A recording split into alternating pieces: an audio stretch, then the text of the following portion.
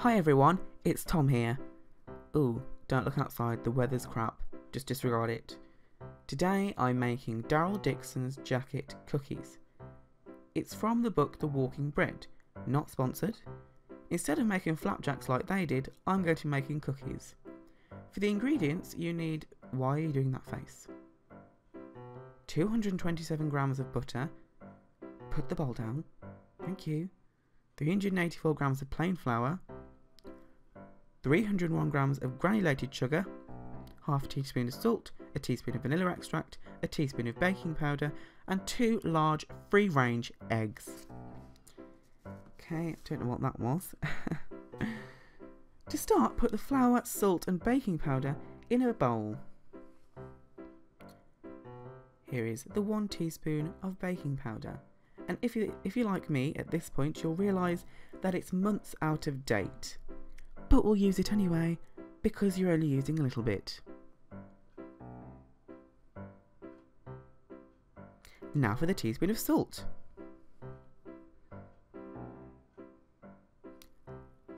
Yes, a teaspoon. That's clearly more than a teaspoon. You're not seriously going to put all of that, okay? Now, gently mix together with a whisk until well combined. Now for the butter. Using a mixer or wooden spoon, cream the butter. Why is he pulling faces at the mixer? Cream the butter. And obviously Tom has not let the butter soften like you're supposed to. And the result, I'm afraid to say, is a clogged mixer. But creamed butter. Now just scrape down the sides with a out-of-date Christmas-themed spatula. Now add in the sugar and mix the sugar and cream butter together until well combined. Yep, that mixer is becoming more and more clogged.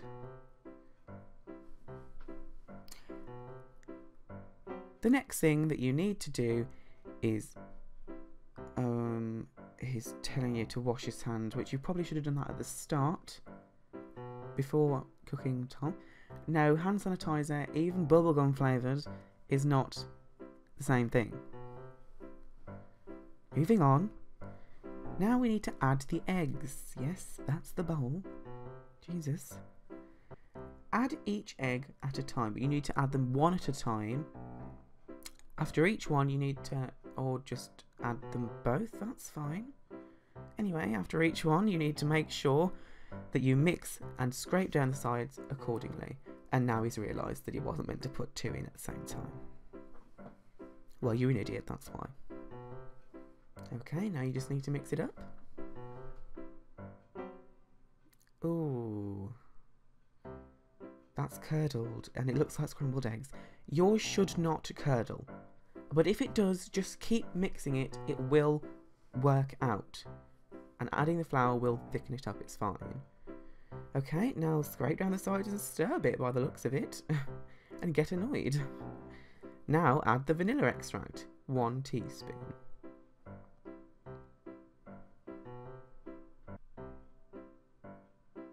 You're smelling it, that's a bit weird.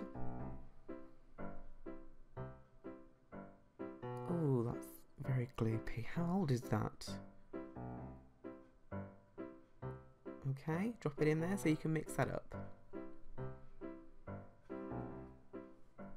You don't need anything special to mix it up, just work it in, and he's tasted it. Well, you're not supposed to taste it on its own.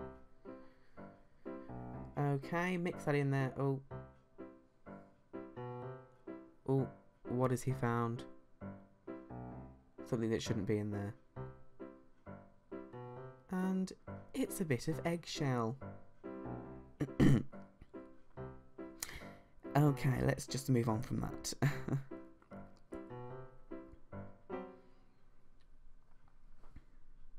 Now add the flour. Do this in halves. For this, I wouldn't use a mixer. I would fold it in with a metal spoon. The folding technique is an E shape, or you can just use a mixer. I mean, I wouldn't use a mixer, but obviously you want to use a mixer. See, look now. Look at that. It's clogged. Even more than it was before. Yes, now use a metal spoon, and he's spilling it. He's spilling it everywhere. Okay, next. Add the next half. Don't look at me like that. Add the next half.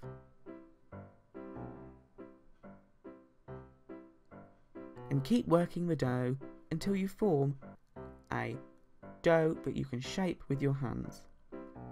Towards the end of the second half, you might want to get your hands in there because it's going to become very hard to work the flour in with a metal spoon.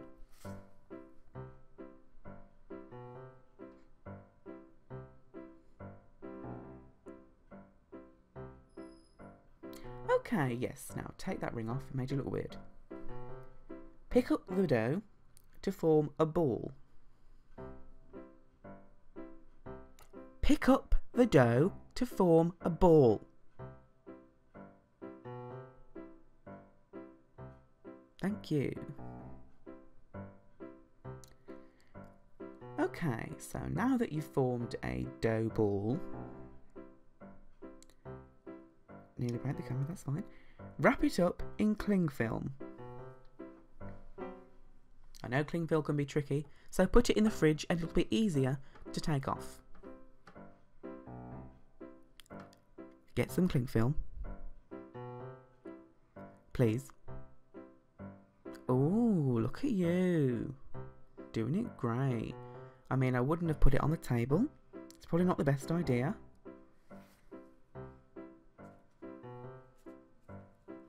Now get your dough and put it in the centre. Where is it? It's not coming out. And there it is. Now you can wrap up the dough in the cling film and put it in the fridge for around an hour to chill. It needs to be an hour at least to chill.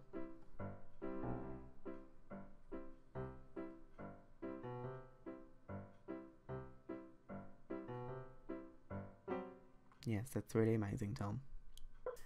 Now, put it in the fridge to chill for at least 1 hour.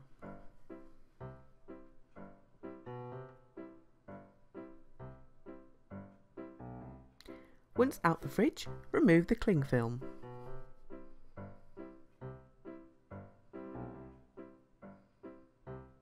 Or if you're an idiot, like he has, you've put too much cling film on, so you need to use a knife. Having trouble?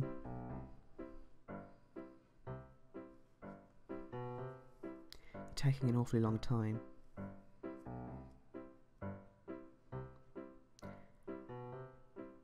Do you think you could hurry up?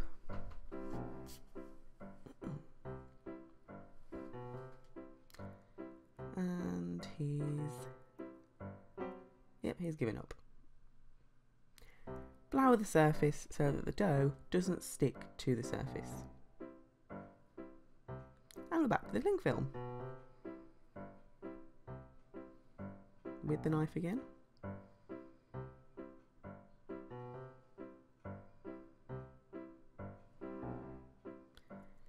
Next, cut the dough in half because you will have a lot of excess, so you can save some and freeze it.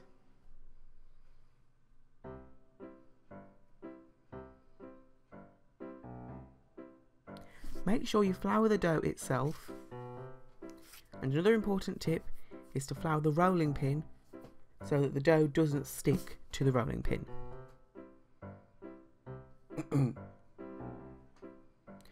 Roll it out to the thickness of a £1 coin.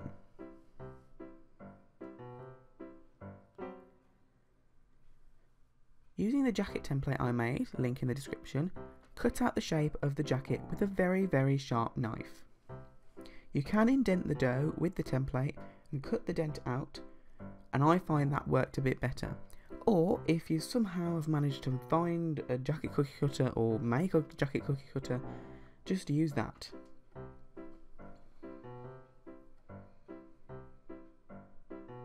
Yours should look a bit better than that.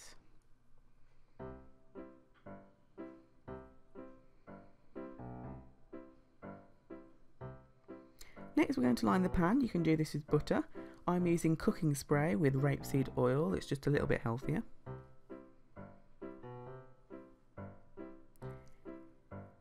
give that a rub. Make sure you get all the cracks and all the sides and the indents. And cut out a square of baking parchment or baking paper and stick that on it. Put each cookie onto the sheet. The next step is to put the cookies in the freezer for around 10 minutes or so, and this is so they don't lose their shape in the oven, because when cooking they'll want to spread out. And take them out, making sure they're nice and firm and hard. And put them in the oven at gas mark 4 or 350 degrees. You should really clean that oven. Tom?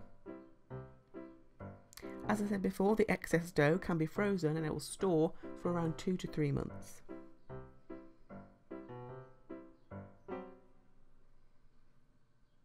After 8 to 12 minutes, take the cookies out. They should be golden in colour, not anemic like those. After a few minutes of cooling, transfer them to a cooling rack so they can cool for a further 10 minutes. Make sure the cookies are hard enough to put them on the rack, because if you put them on the rack when they've just come out of the oven, they're still quite bendable, so they will want to bend around the racks. To prepare the icing, we need 5 large eggs, 1 teaspoon of vanilla and 512 grams of icing sugar. Now for the eggs, crack each one, put that bowl down, take it off your head. It's disgusting. Clean it. Now, crack the eggs one at a time into a bowl. Now for this you only need the egg whites. So what I did was take a plastic bottle and push onto the egg yolk and squeeze, and it'll suck up the egg yolk. Now he didn't get any footage of this because he's an idiot, so it does work, trust me.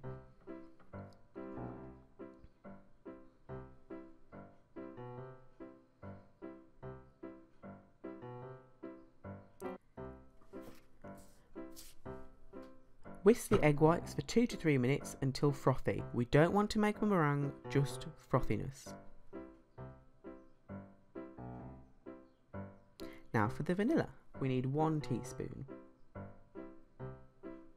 It's quite clearly a tablespoon, but I suppose I'll have to do.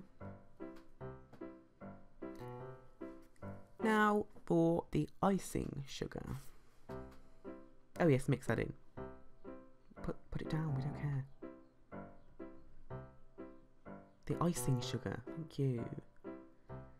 You want to add this a few tablespoons at a time and mix well after each addition of icing sugar. And he spilled some.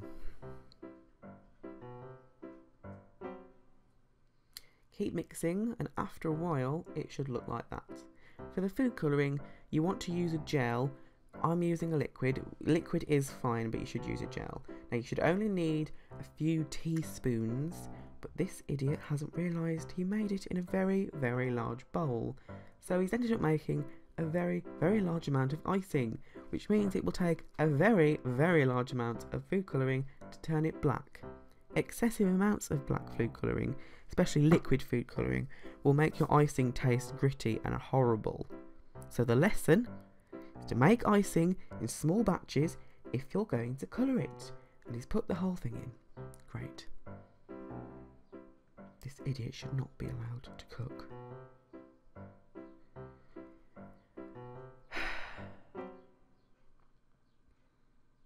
Look, it's taken hours to get it to that colour. And even though it's only dark grey. What an idiot. Next, transfer the icing to an icing bag or squeezy bottle with a small rounded tip. The tip needs to be the smallest one you have. I'm using a squeezy bottle because it gives you a little bit more control. Take a cookie and making sure the icing is very, very thick, which isn't because of all that food colouring he added. Outline the jacket a little away from the edge and let the outline dry for around 10 minutes or so. This outline will act as a barrier to prevent spilling. After 10 minutes or so, you can begin to flood the centre of the cookie, which Tom's doing. You're supposed to wait 10 minutes. Now it's going to spill. After you've flooded it, use a toothpick or the tip end to smooth it out, and you can add some flaked almonds in the shape of wings like on Daryl's jacket. And now you're done. This has been a disaster, but thanks for watching anyway. They look really gross. Bye. Hi guys, if you like that video, give it a thumbs up so I know to make more, and if you didn't, that's fine too. Make sure you subscribe to my channel on the right, and you can watch my last video on the left. Comment down below giving me your suggestions on what videos I can make or what to make next. Don't forget to subscribe. Aren't I beautiful?